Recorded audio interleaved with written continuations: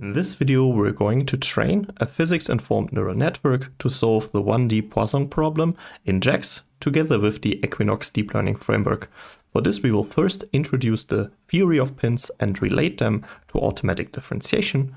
Then we will pick a particular right-hand side and present a reference solution by finite differences together with the initial prediction of the neural network we chose.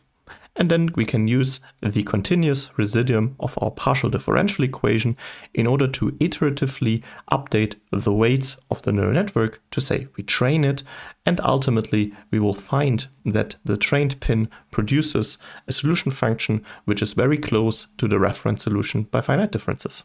Let's get started.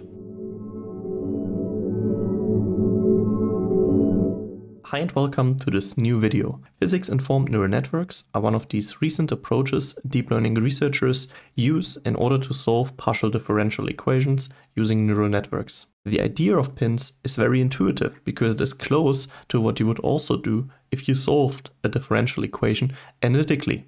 You look for a solution function which takes as inputs your independent variables. For most PDEs, these are space and time, and then outputs your dependent variables. Here in this video, I want to look at a very simple example of a 1D Poisson problem, which is given in the second derivative of the dependent variable u with respect to the independent variable x is equal to minus a forcing function. This PDE shall be living on the unit interval from 0 to 1, and we prescribe homogeneous Dirichlet boundary conditions. So in other words, the solution function at each end is forced to be 0. Here in this particular case, we could actually solve this equation analytically depending on the right-hand side, but in general, many differential equations might be unsolvable analytically.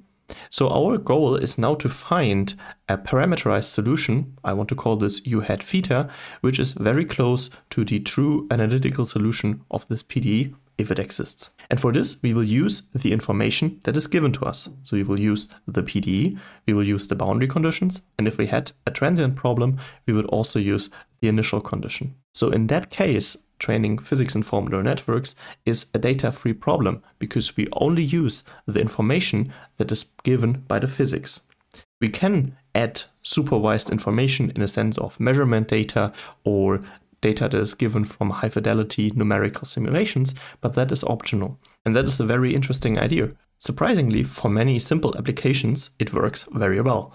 But how can we inform the neural networks of the physics? For this, we first need to talk about the architecture. So for pins, one typically uses multi-layer perceptrons, and these are in the form of coordinate networks. So there is no discretization of space and time. They appear continuously, as you would also have it with a hypothetical analytical solution. And then we will find the parameters for this multi-layer perceptron by minimizing a loss, which is given in terms of our components. So here we have a PDE residuum and a residuum for the boundary conditions. The residuum for the PDE is computed by taking our PDE and reformulating as a residuum. So we will bring the f of x or the minus f of x to the other side of the equation. So we will get second derivative of u with respect to x plus f of x. And then we will sample points on our domain from 0 to 1 and evaluate that residuum. And at each point, this residuum is supposed to be 0. And in that sense, we get a lot of points at which we have a residuum contribution. And then we will compute the mean squared error over these points at which we compute the residuum. The residuum for the boundary condition in our one-dimensional problem is very easy because we can just evaluate the function at this one particular boundary point and then subtract the value it's supposed to have, which is 0, and then also take a mean squared error. So in that sense, we will just have 1/2 times the evaluation of the network at the boundary. And we have 2 boundary points, so this is the contribution by the boundary residuum. And the idea, of course, is straightforward so far, but we now need to express the derivative information of a network. And classical, with a lot of numerical methods, this is where a lot of the difficulties come in. And there are various approaches of discretizing derivatives, both spatial and time derivatives. And the very interesting idea of pins is that since we have a neural network which takes as input these coordinates and maps it to the output, we can use the automatic differentiation engine of the deep learning framework, which we would already use in order to obtain a gradient estimate, to also do output-input differentiation. So in other words, we will take the network at these particular points and then not backpropagate into the parameter space, but backpropagate into the input space. And we do this hierarchically, in that we can get higher order derivative information. So in that case, we will do it twice in order to get the second derivative. This idea of differentiating output-input relations of neural networks and then using them in order to define residuum losses is an idea that goes back to the 90s. But I believe that the renaissance that we have with PINNs at the moment is that the automatic differentiation engines in deep learning frameworks like JAX, as we will use it here, but also TensorFlow and PyTorch, are so easily accessible that you can so straightforwardly express the learning process of a PINN. Okay, one more technical note is that if we have a PDE where the highest order is k, so here we have a second order PDE because we have a second derivative, we will need k+1 autodiff passes, because once we have assembled the residuum losses, we then need to backpropagate the gradient information back into the parameter space. So we will ultimately do another autodiff pass, but this time not into the input, but this time then into the parameter space. Okay, so far so good. That's the theory behind. I think it will become more clear once we code it down. We will use a reference solution by finite differences in order to check our implementation. And this is a very classical numerical method. So we will discretize the unit interval into n+2 points, including the boundaries, but then we will only consider the n interior points. Our second derivative operator is approximated by a 3-point stencil, and this then yields a linear system of equations, which we can solve with a direct solver, and then we can plot the solution and see this solution as some sort of a reference. So, and then we can judge if it has the same features of this solution. And then also let's look at the concrete scenario. So here I want to have a right-hand side which has a small discontinuity. So it is 0 over all the domain, except from 0.3 to 0.5, where it is bumped to 1. So then let's start by coding. First, I want to remove the hello world statement, and then we will import all our packages. So we will import JAX, of course. Then we will need jax.numpy as JMP. I want to import jax.random as JR, and let's import Equinox as EQX. This is our deep learning framework. Then we will need Optax. This is a gradient processing library and provides us with the Adam optimizer. And then, of course, I want to use matplotlib.pyplot as PLT for plotting. Shift-Enter executes the cell. Then let's define some constants. I want to use 100 degrees of freedom for the finite difference reference solution. Then I want to use 50 collocation points. These are the ones that we use to define the PDE residuum on the domain. Then I want to set the learning rate to 1e-3, so 10 to the -3, and the number of optimization epochs, how often we want to iteratively run our update loop, and this shall be 5000. And then I also want to introduce the hyperparameter, the loss weighting. I want to call this BC loss weight 100, and I did not explain that before. So whenever we have an optimization where we have multiple components that we want to minimize. So we want the PINN to both have close to 0 residual of the PDE, but also prescribe the boundary conditions. In that sense, these are two goals that the PINN has to fulfill. And it turns out that the loss of the PDE is a bit stronger than the one of the boundary conditions. So if we do not give it an additional nudge, it might be ignored during the training of the PINN. So we will provide an additional weighting here with a factor of 100, such that those two terms are considered equally. Of course, this is a little bit of a heuristic here. Let's go down again and Shift-Enter this cell. Then we will start with creating a random key. This is for the reproducibility, and we will create the key as JRandom, so jaxrandom.pseudo-random number key, and then we will enter a seed. And I want to start at seed 42. And then let's start by defining the neural architecture for our physics-informed neural network. And here we will use a multi-layer perceptron. So our PINN is a coordinate network. So a coordinate network is just a terminology that refers to something which has a continuous input and a continuous output. So in other words, we use space and time continuously, and we don't have it discretized already. So we could also have a mesh which represents the geometry or the underlying domain, but we do not have that. We instead have as input the coordinate x. And this will be a coordinate network in the form of an MLP, a multi-layer perceptron, and this shall be mapping from scalar to scalar values.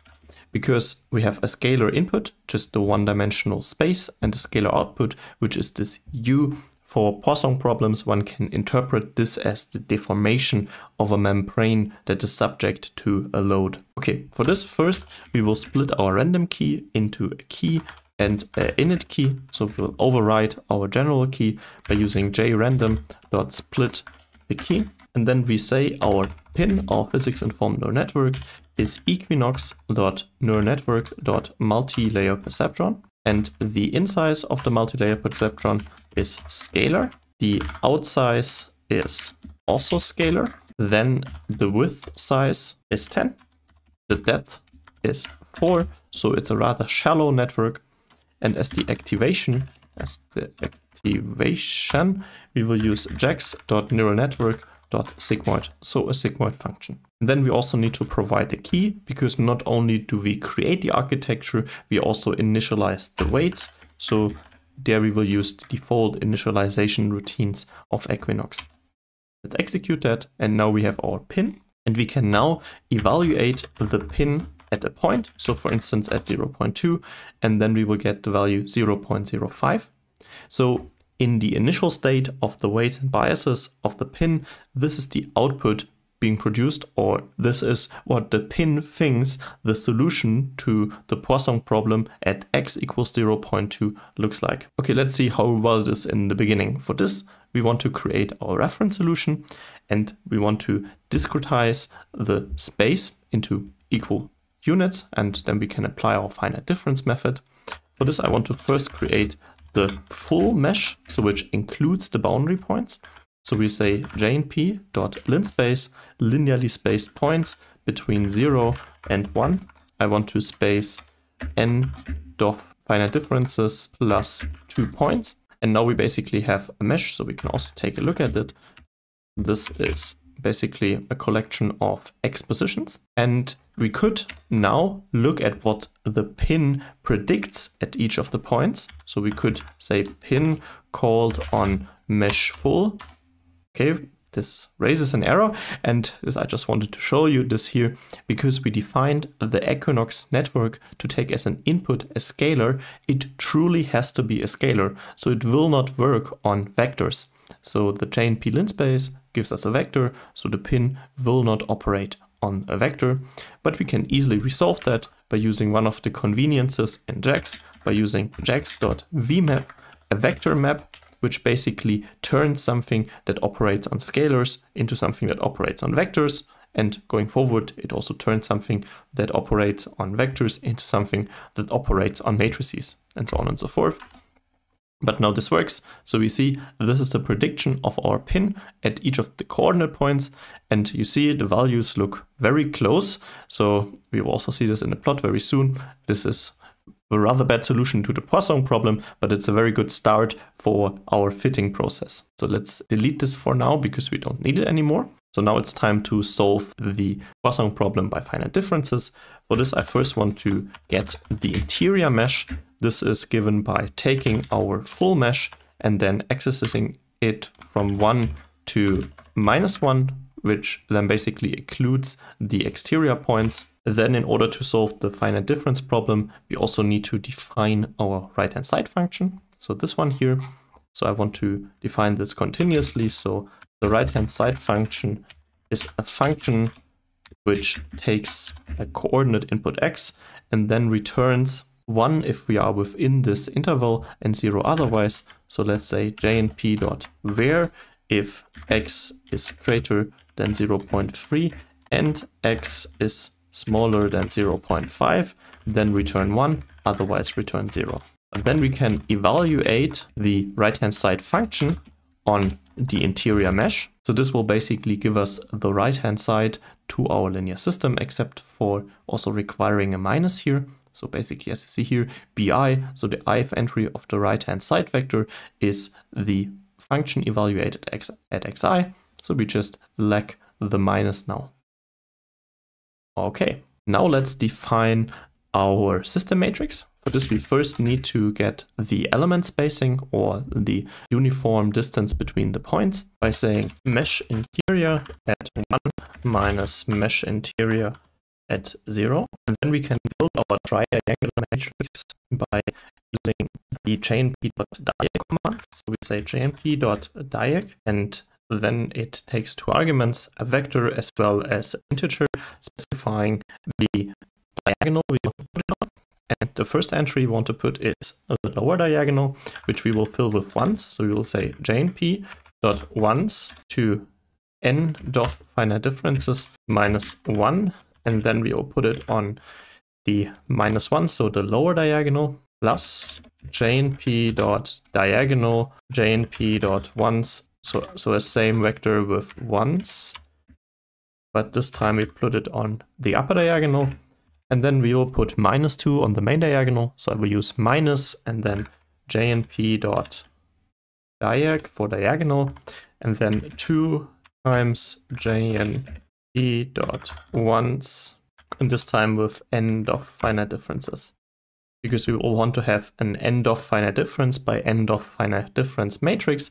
So the upper diagonal and the lower diagonal have one fewer entries, and then the main diagonal has as many entries as there are columns or rows here. Okay, so then we can put this on 0 to have it at the main diagonal. And then finally we will scale the matrix with dividing it by delta x squared, and then we have our finite difference matrix associated to our 3-point stencil. So this is the assembly stage. Then we can use the matrix and the right-hand side to compute the finite difference solution.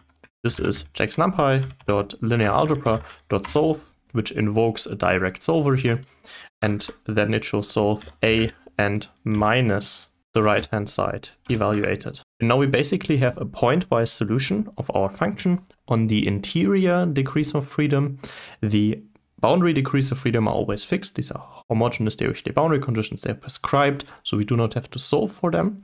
But in order to plot the entire solution function, we need to wrap the 0 boundary conditions. And I want to write a convenience function for this that I want to call wrap boundary conditions, which is a function that takes a solution vector degree of freedom u and then pads them with zeros by saying jnp.pad on u 1 1 pad 1 in both direction, and then the mode is constant, which by default pads them with 0 values, and this coincides with our homogeneous Dirichlet boundary conditions. Okay, well then let's plot the solutions. So first I want to plot the forcing function. So we will use mesh full and then wrap boundary condition on the right hand side evaluated, and then let's attach the label forcing function. Then I want to plot the finite difference solution, so plt.plot mesh full on wrap boundary condition on the finite difference solution, and then we will use the obvious label of finite difference solution. And then finally I also want to plot the initial prediction of the pin by using mesh full and then jax.vmap on pin applied to mesh full, and the label I want to use initial pin solution. And then let's activate the legend, and I also want to use a crit here. Okay, let's shift enter that. Here we go. Now we have 3 different curves in here. The forcing function, which, as you remember, we set it when the value of x is between 0.3 and 0.5. We want it to be 1 and 0 otherwise, so discontinuous peak. You can also imagine it if you have a string or a membrane and then you only pull at this very subdomain, so put your hands there and then pull the rope upwards, and then in orange, we have the reference solution by the finite difference method, and this is as expected. So because we have our membrane or this string fixed at both ends due to the homogeneous Dirichlet boundary condition, it will be 0. So it respects these boundary conditions, and then it will elongate, and it has the strongest elongation right in the center of the force, and this is kind of as we expected here. The initial pin prediction is rather bad. It almost looks constant. So by being constant and being non-zero constant, it violates the boundary conditions. And on top of that, of course, it looks nothing like the finite difference solution.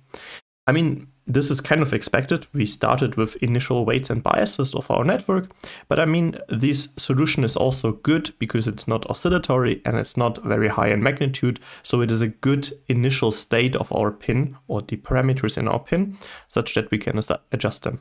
So again, recall the ultimate goal is that our pin curve, so green here, is close to the orange curve. Okay, let's do that. First of all, I want to define the PDE residuum. PDE residuum. And this shall be a function which takes a network, so in other words, a neural network in form of an Equinox model, as well as a position x. And then what does it? So recall the underlying PDE of the problem is the second derivative of u with respect to x equals minus f of x. So if we reformulate for the residual, this would be second derivative of u with respect to x plus f of x. So what we will do here is we will use the input-output differentiation, which we can use by the JAX CRAT command. So we say JAX CRAT applied to network applied to x basically gives us the derivative of u with respect to x evaluated at the very position x. And we can do that because the implementation of the Equinox models are that they are callable pi trees, or in other words, they are callable objects. So in Python, you can define classes that have a certain method which makes them operate as functions. And applying JAX CRAT to it basically gives us the derivative of this call transformation. But recall, we don't need the first derivative, we need a second derivative. So we will plug in another JAX CRAT here. And so we get the CRAT of the network at x. And again, recall the network is a scalar to scalar map. So the derivative of it is also a scalar to scalar map. And the derivative of that is again a scalar to scalar map. So this kind of makes sense here. And then we will add the right-hand side function, the forcing function, also evaluated at x. And recall we need the plus because in the PDE we had a minus here. And if we bring it to the other side, we will get a plus. And this is already it. This is the residuum we can return. We can now evaluate the residuum by using PDE residuum of our pin. Let's say, for instance, at 0.8.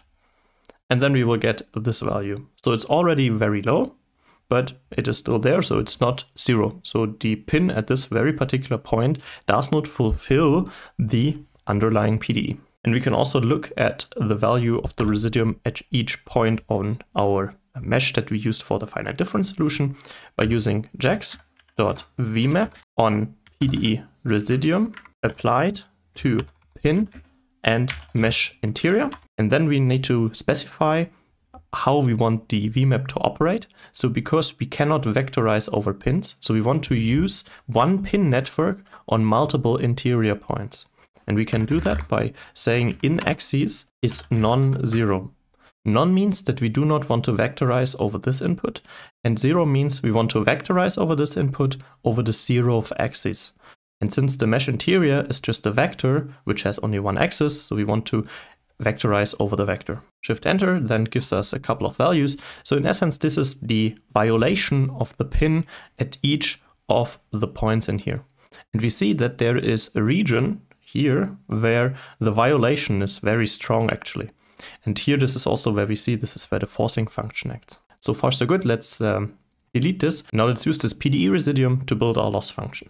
For this, we need to specify points at which we want to evaluate the residuum. So we could use the equidistant points that we also use for our mesh of the finite difference solution, but more commonly would be to use randomly sampled collocation points. So I want to again split our key into a key and a sampling key. Again, overwriting our general key by using JR split on the key. And then we can sample some collocation points by saying JAX random.uniform applied to the sampling key. And then I want to draw n collocation points in an n collocation points dimensional vector.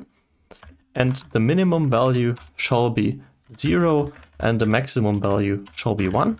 But this would also include the points on the very boundary. So I only want to consider points in the interior. So I will just add a small value here. So to only sample from 0.001 all the way to 0.999. And this is just a small hack that we sample in the interior of the domain. And on top of that, I want to keep the collocation points constant throughout the optimization. This is one tweak you could add here, that it's not a fixed point, but rather in each optimization iteration, you sample new points. Then we can define a loss function. So this loss function should take a network, and by network, we refer to the current state of the network in an optimization. So in our PINN optimization, we will then iteratively call this loss function after its transformation. So by this, we will compute losses based on the current state of the parameters in there. Okay, first we want to evaluate the PDE residuum at collocation points. This is essentially very close to what we did before. So JAX VMAP on the PDE residuum with in axes being none and 0 applied to network and collocation points. And then we can get the PDE loss contribution by saying 0.5 times JNP dot mean of JNP dot square of PDE residuum at collocation points. So then we can also define the left boundary condition residuum, which is very simple. This is just the network evaluated at 0 minus 0, because this is the residuum we get. So if you look at the definition here, we say u at 0 is 0. And if you put 0 on the other side of the equation, we have u at 0 minus 0 has to be 0. I mean, I think you get the point here.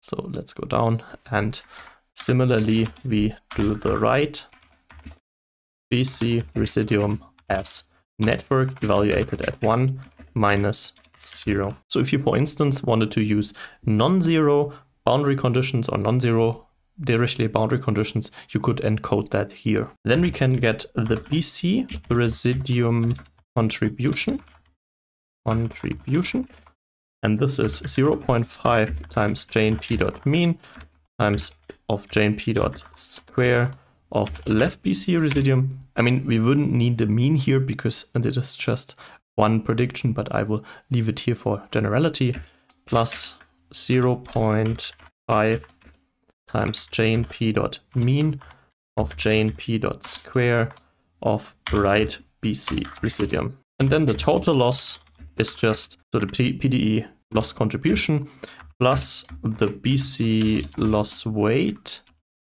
multiplied with the BC residuum contribution. And then we can return the total loss. So we can, for instance, check what is the initial loss of our PINN. So in our initial state, the PINN has a loss of 0.38. So this is the starting point of our optimization. Okay, next up, we want to implement the training loop. So we will use a gradient descent based method based on the Atom optimizer. So we will use an automatic differentiation transformation on the loss function, which returns a function which not only produces a loss, but also a gradient estimate. And this is the third autodiff pass, because in here we already have two autodiff passes based on the PDE residuum, and then we will add another autodiff pass which goes into the parameter space. So first of all, let's define the optimizer, which shall be optax.atom, and here we can plug in our learning rate, and then we can start with an initial optimizer state by being optimizer.init applied to Equinox.filter on PINN, and then Equinox is array. If that sounds a little bit strange to you, I would recommend that you watch one of the other videos with a more simpler example of training neural networks using Equinox in order to introduce you to what this filtering means here. Then I want to outsource the update step function, and I want to call this make step, which takes a network and an optimizer state to produce a new network and a new optimizer state as well as a loss function. So for this, we will first get the loss and the gradient by calling Equinox.filter value and cred on the loss function and then call it on network. Okay, a lot happening here. Value and cred is another call to the automatic differentiation engine in JAX.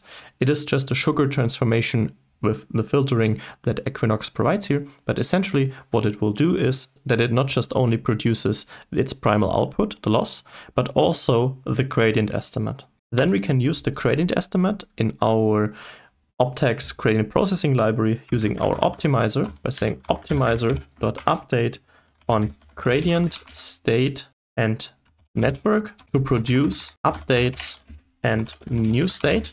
So it produces an update. This is basically how each of the entries in the weights and the biases of our pin shall be changed in order to get better. So we will then get a new network by saying Equinox.apply updates on the network together with the updates. And then we can return the new network together with the new state and the loss estimate. And then our training loop is just an for loop. For this, we will also record the loss history and create an empty list for now so that we can then later on plot the optimization progress. So let's say for I, or let's say for epoch in range of n optimization epochs, I want to get my pin. So I want to override this variable pin. I want to update my optimizer state.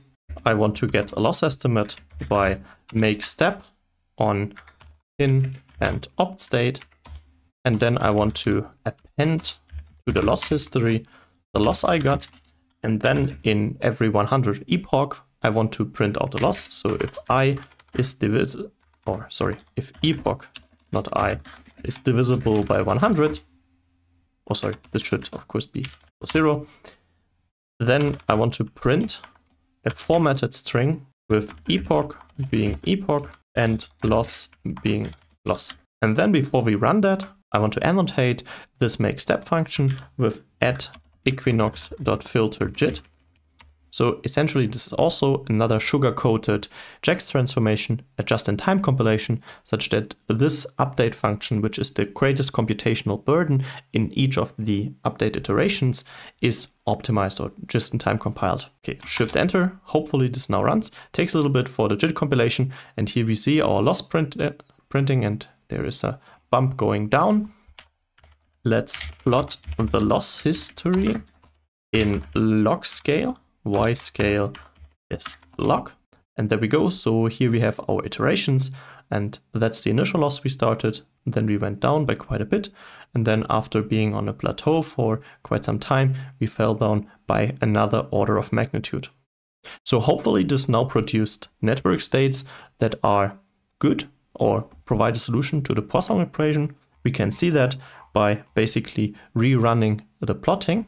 So first we will plot again our reference solution by saying mesh full and then wrap boundary condition on the finite difference solution, and then the label being finite difference solution, and then plt.plot on mesh full, and then jax.bmap on pin applied to mesh full, with the label being the final pin solution, or the trained pin solution would be more precise.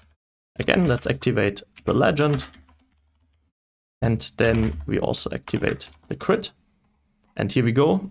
Now we don't have the forcing function in the same plot. That's why you also see them a bit magnified here. But nevertheless, again, the blue solution here now, be careful about the colors. So the blue solution is now our reference solution. We see it follows the homogeneous Dirichlet boundary conditions. So it is 0 on the left and on the right boundary. And then it has its maximum elongation somewhere around here. And then we have our pin solution, which gets very close. It has a similar shape as the finite difference solution. It also respects the boundary condition, which is very nice, but it slightly overshoots here. And that's already it. This is the major ideas of pins.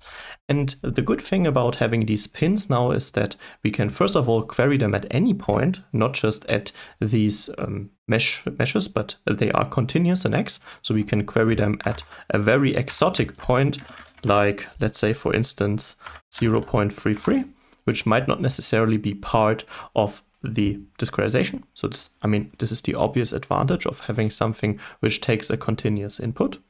And on top of that, since we already exploited that in the residuum, we could also use the input-output differentiation to obtain derivatives of our solution function. So for instance, the JAX cred of pin applied at 0, 0, we could also get its derivative at that point, and so on and so forth. So let me quickly summarize what we did. So in the beginning, we started by initializing our network, and we used a multi-layer perceptron architecture, a relatively shallow network with only 10 hidden units over 4 depth with the sigmoid activation function.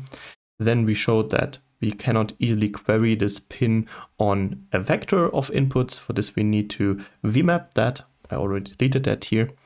Then we defined our right-hand side function, evaluated it at the interior mesh positions, then defined the system matrix or assembled the system matrix and obtained a finite difference solution by invoking a direct solver. We can pet this solution with zeros to also get a full solution, including the boundary conditions, and then saw that our initial pin guess is a rather bad solution to the Poisson problem, but a good start for our training process here. We then defined the residuum, which is by encoding the physics knowledge. So, when we talk about physics-informed neural networks, this is the physics information we give to it. It's the second derivative of the output with respect to the input, plus the right-hand side function shall be as close as possible at each point in the domain. And in order to get this at each point in the domain, we created collocation points. So some points within the domain at which we want to have the residuum being a very small number. And this is then basically averaged by taking the mean. So here, or more or less the mean squared error, so we squared before taking the mean. We also consider the boundary conditions, enforcing them by adding another loss contribution and also weighing them. Then we implemented a training loop by differentiating the loss function with respect to the network.